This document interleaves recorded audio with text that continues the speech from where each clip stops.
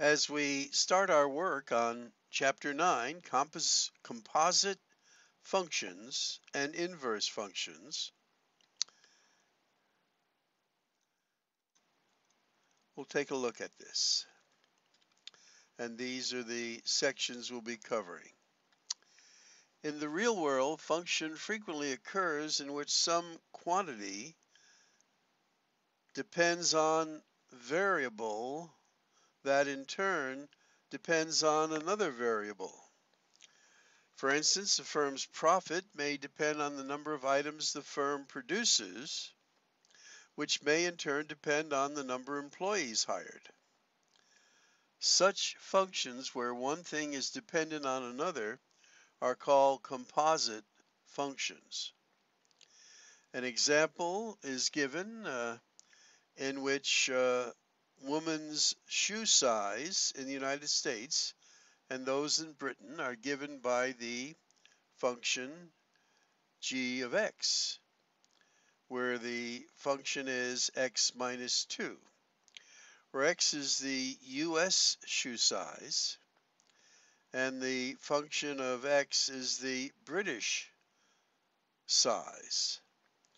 Thus, the US size corresponds to a shoe size of 4. Let's say a lady's foot is 4, while in Britain it will be the 4 minus 2, which gives you a shoe size in Britain of 2. Now, a second function converts woman's shoe size in Britain to those in Italy. This particular function is given by f of x, where 2x plus 28, where x is the British shoe size now, and the f of x corresponds to the Italian size. The British size, remember the x now there is 2, corresponds to an Italian size of, again putting it in there, 2 times 2 plus 28 is 32. So it leads to this particular chart,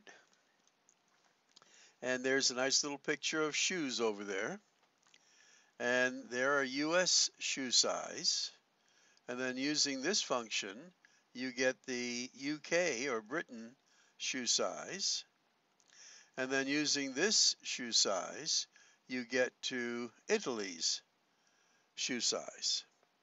Keeping in mind this is usually thought to be like in inches. This one is sort of like in inches but smaller, and these are in centimeters. Okay, little background.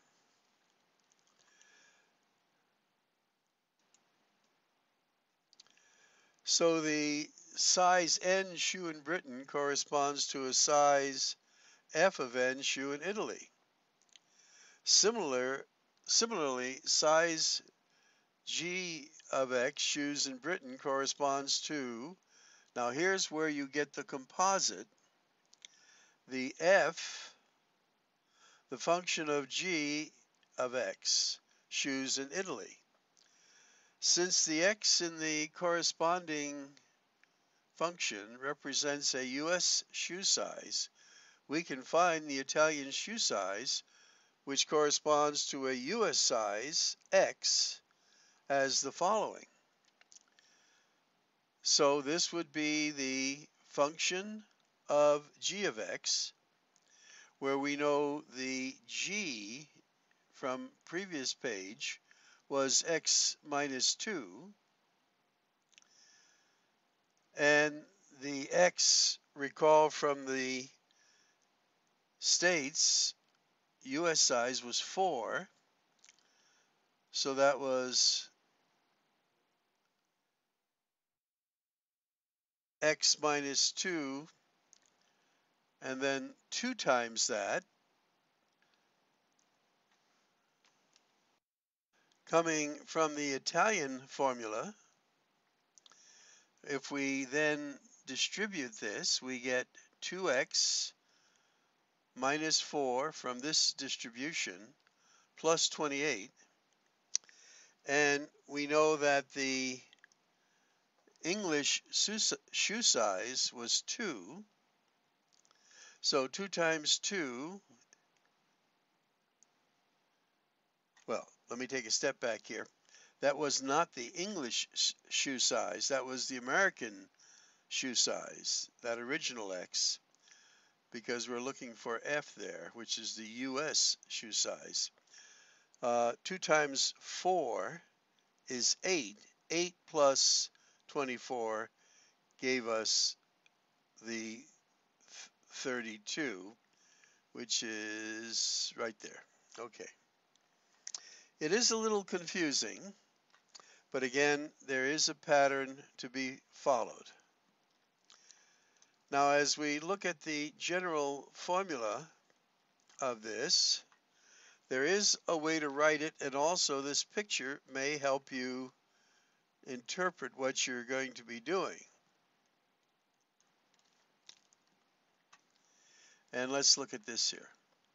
It says, thus, US size 4 corresponds to Italian size 32. We call H the composition of F and G and denote it by F. Now this little circle here is, we call it often circle.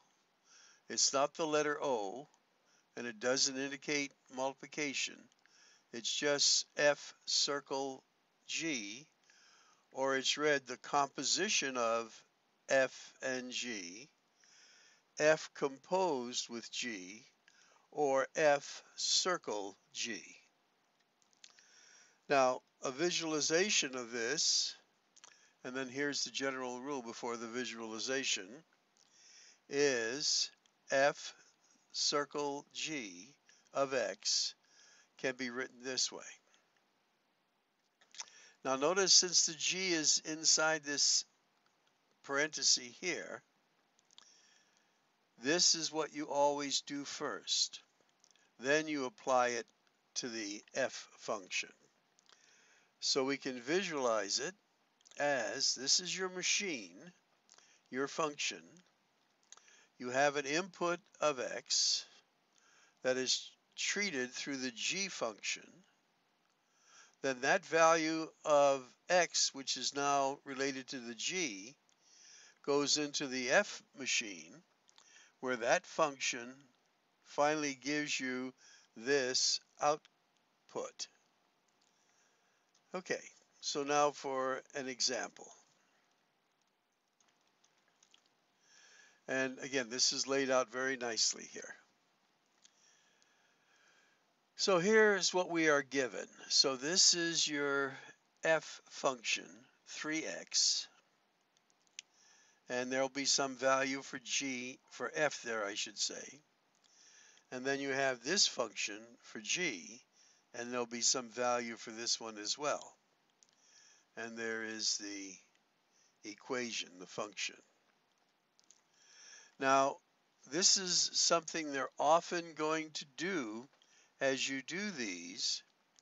They're going to write it this way. F circle G and switching them around, G circle F. Now both our values are 5, and we'll get to the B in a few moments. So, as we have to keep this in mind throughout what we're doing. So the first thing we're going to do is the one on the right, the G value. What is the G value? Well, it's a 1 plus x squared. And they have it right here for us too. So we're going to do, as we start this, for our G value, the first one we're going to do is 1 plus x squared. Well, what did we say x was here? 5. So we substitute the 5. This gives us a 25 plus 1 is 26. We now have what our G value is. Our G value will be 26. That becomes our new x over here. We then take this x, put it in the f function formula.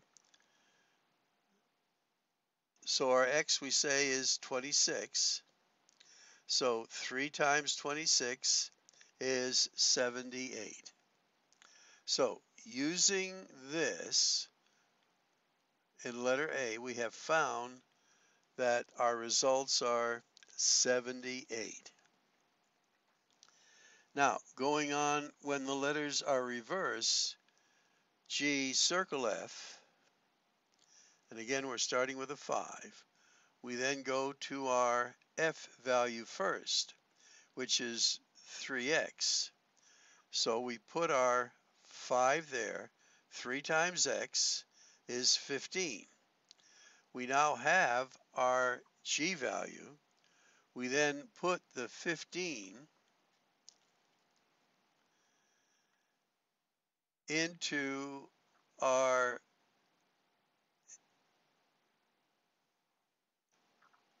be sure I'm in the right place here. We now have our, I should say, we now have our F value. We're now going to put it into our G value. Okay. So 3 times 5 is 15. That was our F value there because we're finding the F first. And then now we put it into our G, which is this. So we put our 15 there. We square the 15 and get 225. Add 1 to it. We get 226. So I haven't used my pen yet, so let me just do that. So when you have something like this, and then something like this, basically you're going to deal with putting the value they give you for G into the G formula up here. Then you find that value, you'll put it into your F formula there. That's the order you do it with when you see something like this. When it's reversed,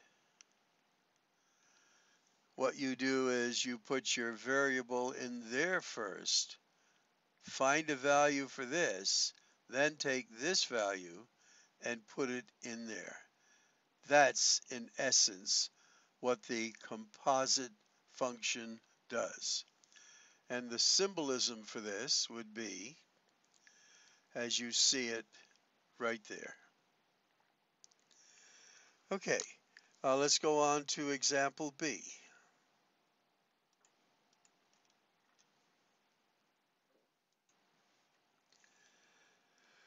Now in B, they're asking us just to substitute the letter X.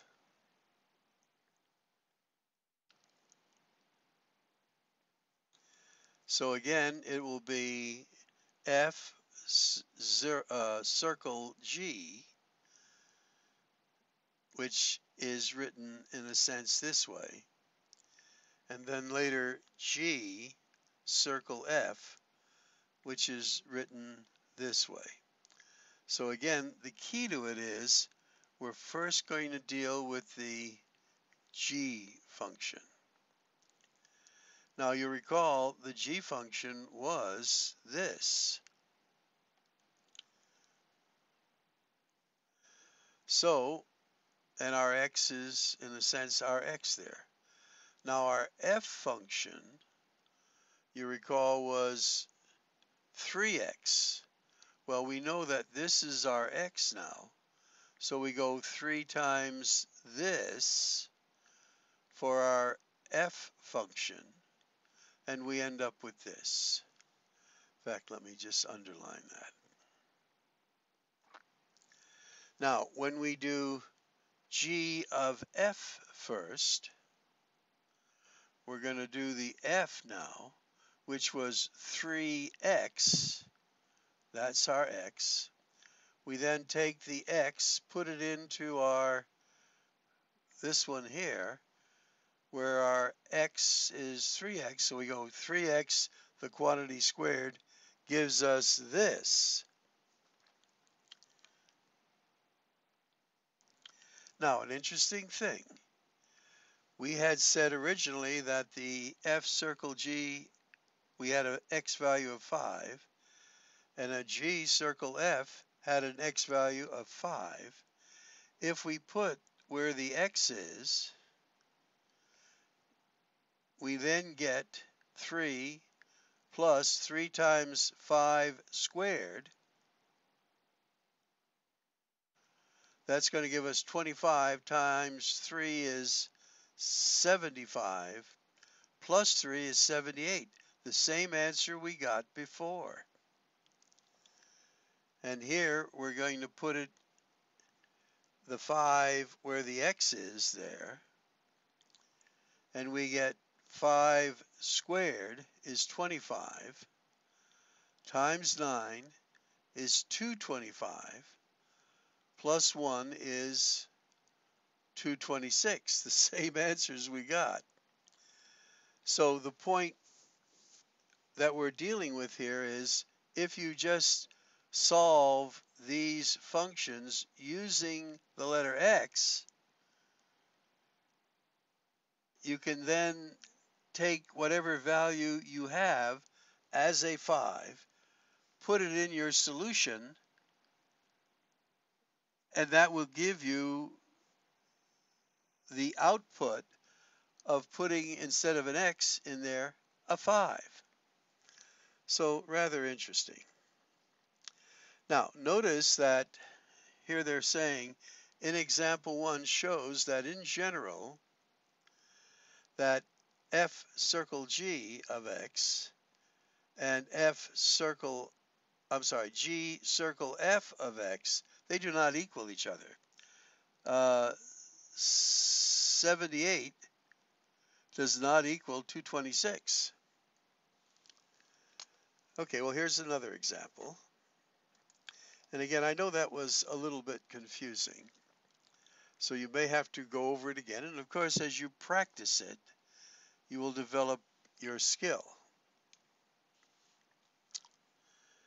So here we're given for our F function that, and for our G function this. And here they want you to find F circle G and then later G circle F. Okay? So again, the first thing you are to do is to find what G is. Well, G will be, as we say, F minus X. So there's our F, X minus 1, I should say. Okay, looking at this carefully. Now, if this is our X now, we then go to our F value, which is the square root of X. Well, we're saying that X over here is this. So now we place this, which will be our new X value, under the radical sign. So that's this one. Now, in this one, we are doing F first. Well, remember, F is this one.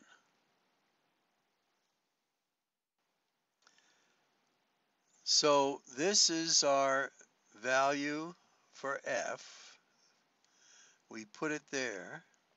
And now that's our X value for the G function.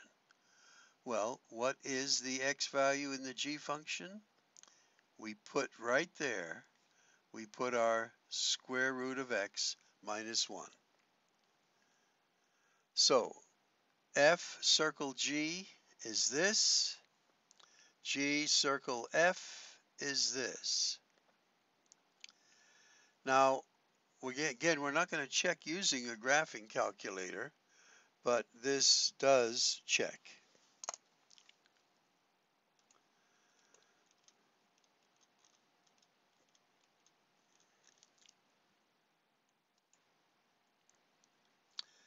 And again, example 3 is a graphing calculator, so we're going to skip that.